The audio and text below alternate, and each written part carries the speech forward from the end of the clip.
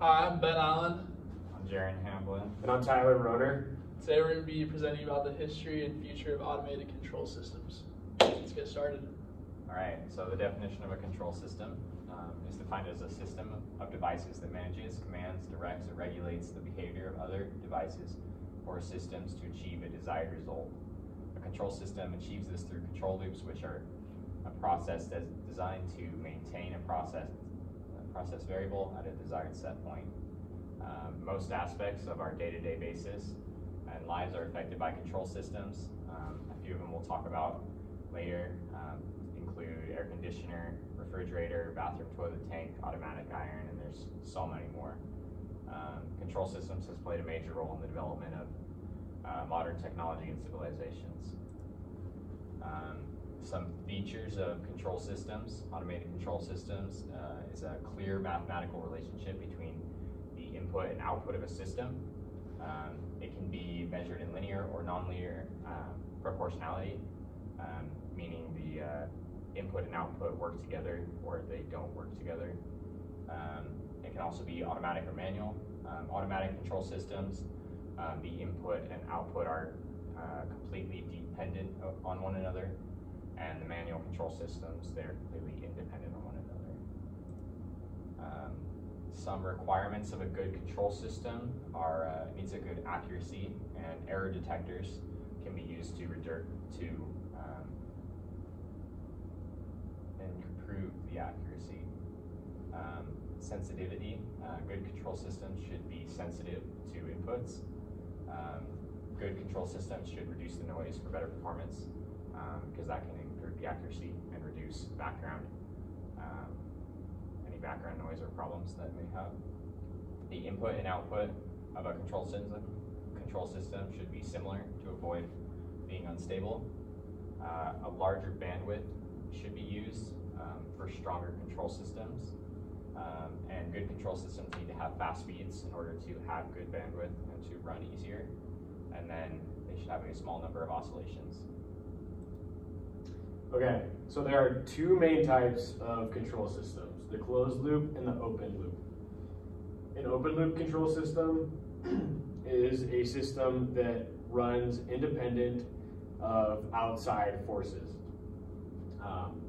For example, a toaster oven is going to toast bread regardless of the temperature of that bread or how burnt it gets.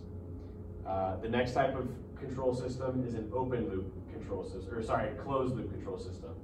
And closed loop systems are run by receiving feedback from outside, an outside force, and adjusting themselves to accommodate those conditions. For example, a thermostat is going to measure the temperature of a room and send a signal to the AC unit in order to control the temperature of that room. A couple examples of open loop systems are hair dryers, because you have to manually turn on a hair dryer in order for it to function. And as soon as you take your finger off that hair dryer, it's going to turn off. A non-automatic light switch, because the light will turn on independent of whether it's dark or light outside. You have to control that. Clothes dryers runs on time. It's not going to continuously dry your clothes even if they're still wet. The dryer will turn off even if it's still wet. So a manual toilet, that's something that you have to manually flush. So a couple of advantages and disadvantages. Well, I guess the advantage to a open loop system is that they're very simple to make, and there's not a whole lot of complicated engineering involved. And they work well with human monitoring. So a person can control one and they can be fairly reliable. But if there's not somebody in control of that system, then they can be very unreliable. So that's the disadvantage. So a couple examples of closed loop systems are an AC system, because it self-regulates the temperature. A car cooling system, which will automatically kick in if your engine is overheating. Automated light switches, which sense outside light and adjust themselves accordingly. Water heaters, traffic lights, which sense cars and then can adjust the flow of traffic depending on how much traffic is going through the sensors, and glucose monitors, which regulate insulin in the body. An advantage to a closed loop system is that they are totally automated. And the disadvantage of that is that they're very complicated to make and maintain. So the first examples of control systems showed up they've been around for thousands of years, since the early Egyptians. But one of the first control systems ever recorded and that we can see an example of, it was during the 1500s when mercury was used as an expansive metal, which expanded during temperature changes and could help people regulate temperatures in a room. For example, there was a man named James Watts is the next example. There was another man who used mercury in order to, when the temperature rose too high, it would expand and turn a lever to his furnace in order to direct airflow into that furnace and increase the overall temperature.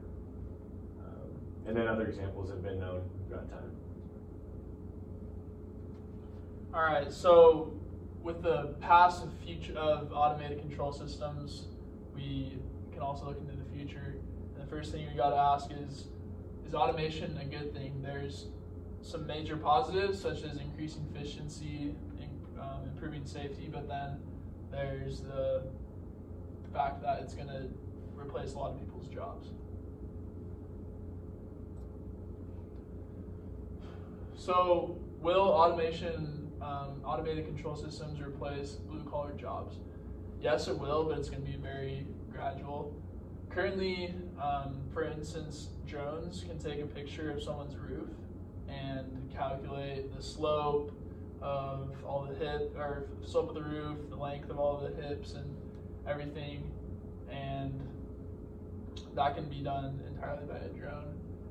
So with automation, repetitive tasks are going to be the first ones that are going to be replaced by automated control systems.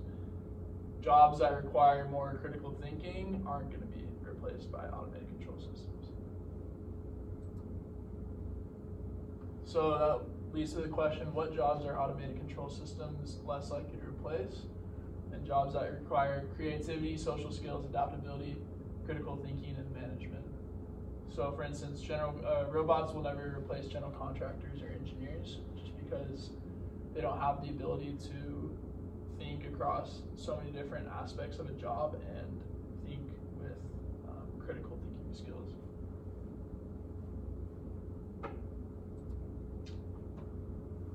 So this also leads to the importance of lifelong learning for people who are in our current position today as college students. We need to be able to adapt and learn, because 20, 30 years from now, the job market is going to be a lot different than it is now. There's going to be technologies, systems, and processes that we haven't learned about that we're going to need to be able to adapt to and learn so that we can become valuable in the marketplace and know how to use these automated control systems. And how will automated control systems change everyday life? There's self-driving cars. Interestingly, yesterday Waymo, which is under the Alphabet, which is Google company umbrella, they started testing fully driverless rides in San Francisco.